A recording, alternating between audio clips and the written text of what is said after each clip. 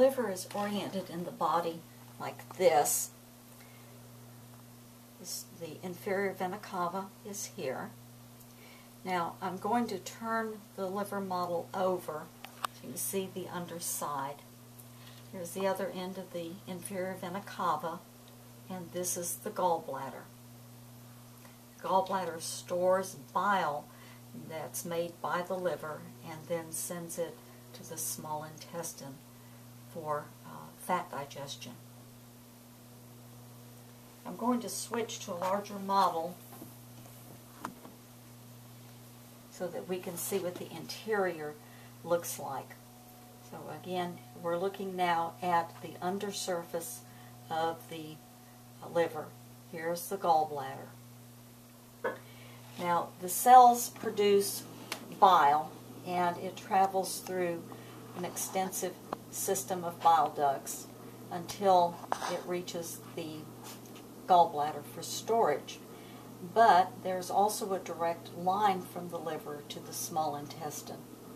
So if somebody has a removal of a gallbladder, they are still able to get a small amount of bile into the small intestine.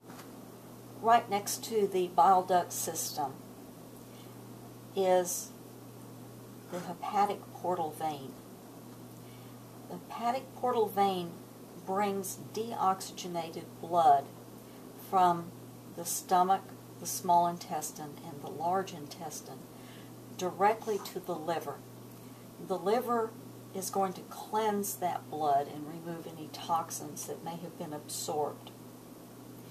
Now, in addition, the liver receives oxygenated blood through the hepatic artery, which is a branch of the celiac trunk. The liver is very unusual in that it has both an oxygenated supply of blood and a deoxygenated supply of blood.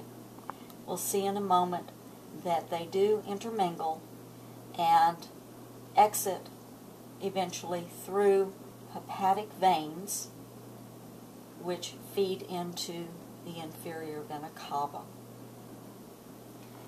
The next model is going to be a microscopic view of the interior, showing that you have repeating patterns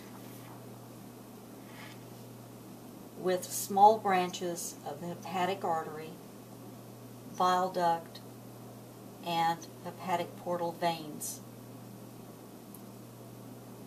These are going to be located between many lobules of the liver. In the center of a lobule, we're going to find another vein called the central vein. On this part of the model, we're going to see a blow-up of this region. So the central vein, which is here in the middle, is here on this part of the model.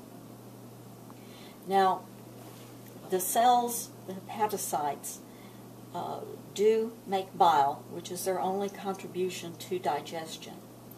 And the bile then is dumped into small bile ducts, which flow eventually to here, and then the bile is going to exit the liver, be stored in the gallbladder, or delivered directly to the small intestine.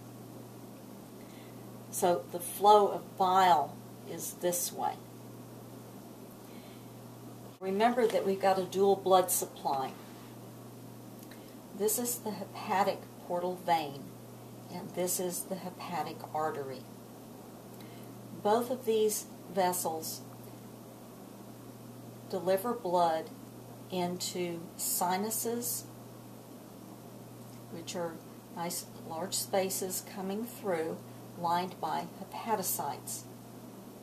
The hepatocytes then are oxygenated, and they have an opportunity at the same time to remove toxins from the blood coming from the digestive tract. All of this blood now, which is intermingled, oxygenated and deoxygenated, all of it flows eventually to the central vein. The central veins then unite into larger and larger veins, eventually emptying into the inferior vena cava.